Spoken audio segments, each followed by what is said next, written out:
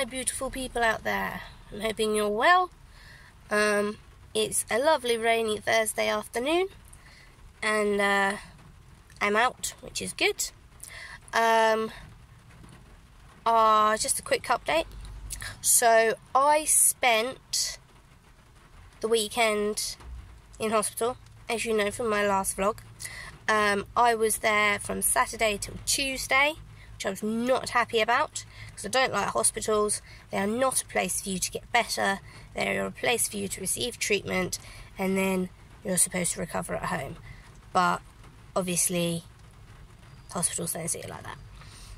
Anyway, so I was finally discharged on the Tuesday, which was brilliant. Came home, and I went straight to bed.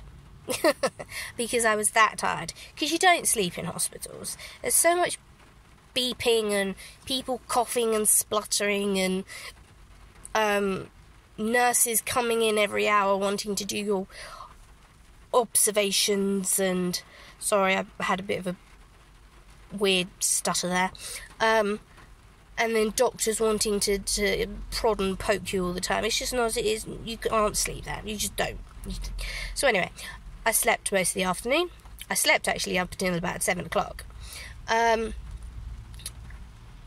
Yeah, so I was discharged, and then 6:45 Wednesday morning, I'm up and getting dressed to go up to UCLH, to the Macmillan Centre, for what I thought was my third cycle of chemo. No.